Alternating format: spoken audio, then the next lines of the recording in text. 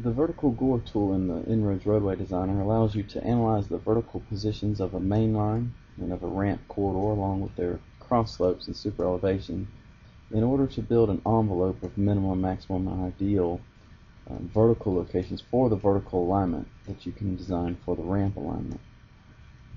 In this example here we have a main line drawn in blue and a ramp line drawn in the green coming in, and we have a Gore area here that we will design.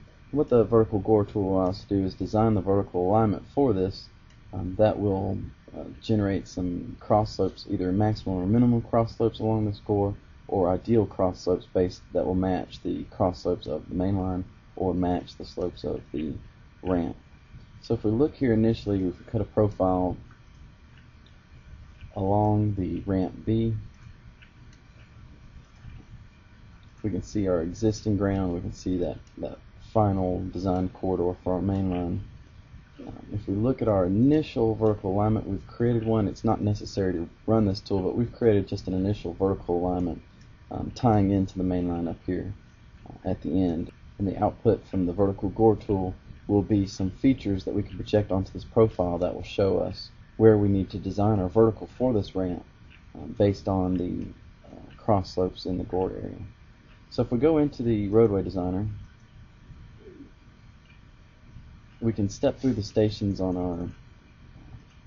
our ramp here. We can see that initially I've designed that vertical alignment just to have something here to look at in the Roadway Designer. We will edit that based on the recommendations of the vertical Gore tool. As we step through, we can see our ramp is super elevated when it goes around the curve, and we can see that our main line is also super elevated. We can see here we're in a normal crown section, and then we'll go back and we'll super elevate going into the next curve. And the vertical Gore tool will look at those cross slopes along with a maximum slope that we want in that Gore area. So we'll go to Tools, Vertical Gore tool, and the command has some good graphics on here to explain what's going on. We're going to define a mainline corridor here, and it is the Road 1, the mainline corridor. The mainline edge we can pick out of here in graphics. It's going to be the right outside shoulder. Our ramp corridor is ramp B. The ramp inside edge we can locate, and it switches over for us, and we can pick our inside edge, which is the left edge of pavement, and we can pick the right edge here, which is our right edge of pavement.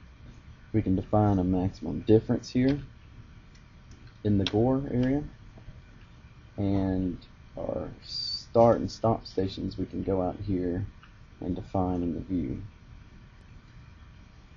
We'll go from 280 to 780, which is already in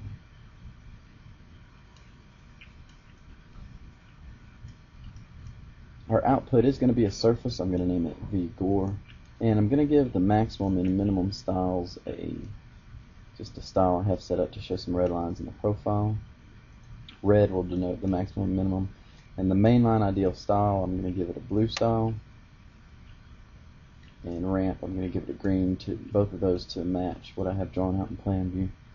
Now when I hit apply here, what it's going to do is it's going to step down every station along the main line and calculate a maximum slope and a minimum slope for the Gore, and it's going to calculate a mainline ideal that'll match the cross slope of the main line, and it'll calculate a ramp ideal that'll go along the cross slope of the ramp. So every station it'll figure out what that distance is based upon where our horizontal alignments are, and it'll calculate the vertical position of that ramp horizontal alignment. So we'll hit apply, we'll see it processing through and calculating those, and we'll hit close, and we'll close out of the Roadway Designer to see the results. We'll go back to our profile now, and just to illustrate that, I have some lines here that I can turn on in the design. What we can see at every station, it's going to go from the horizontal alignment along a distance perpendicular to the horizontal alignment of the main line until it hits the ramp inside edge, and then it's going to turn perpendicular to the ramp alignment, and that's going to be your distance that it's going to calculate. So for the minimum and maximum, it's going to go that distance at that 10% that we specified. For the ramp ideal, it's going to go this distance times the cross slope of the ramp, And for the main line ideal, it's going to go this distance times the cross slope of the main line in order to generate an envelope along this horizontal alignment where the vertical should be. So if we project those features now onto the profile by going to Evaluation Profile, Update Profile, we're going to display on the vertical core the projected features, and we'll turn these four on. Hit Apply and Close. Now when we zoom in, what this is telling us now, this is telling us based upon the vertical location of the main line and the cross slope of the main line, if we wanted to match the cross slope of the main line up to the location of the horizontal for the ramp, we would make our vertical alignment along this blue line here.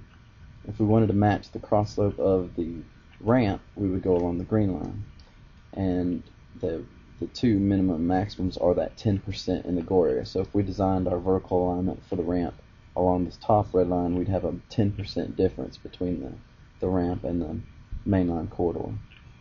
And so that's how the vertical Gore tool allows you to design a vertical alignment for the ramp based on the existing cross slopes.